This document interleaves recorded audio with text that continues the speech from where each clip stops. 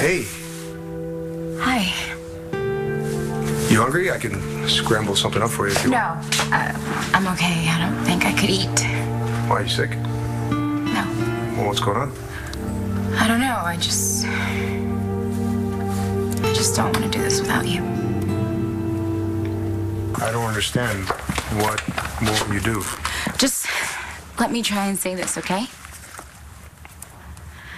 There are a million reasons why I should just walk away from you. Evangeline, and I know you were broken up before the accident, but she loved you, and she's my sister.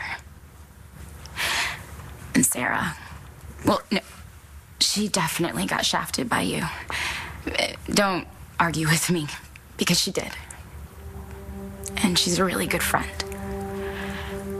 And me? Well, I should just hang it up. I mean, look at my track record. With men, it's ridiculous. I'm doing better on my own, if you want to know the truth. Then, when I'm with somebody or trying to be with somebody, I have my own apartment and a good job and... So what's the problem? You make me feel good. Alive, you know? And I don't want to give that up. I mean, look at Oliver and Kyle. They almost walked away from something really good because they were scared. And I don't want to do that. I can't. Hey, but what about Evangeline?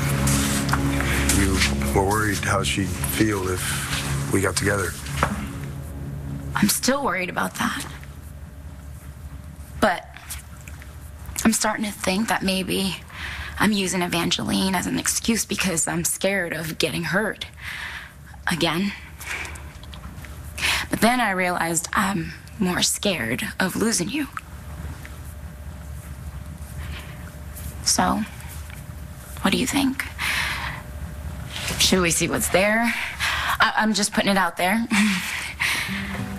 I'd really like it to work with us, but if you don't feel that way, Don't go putting words in my mouth.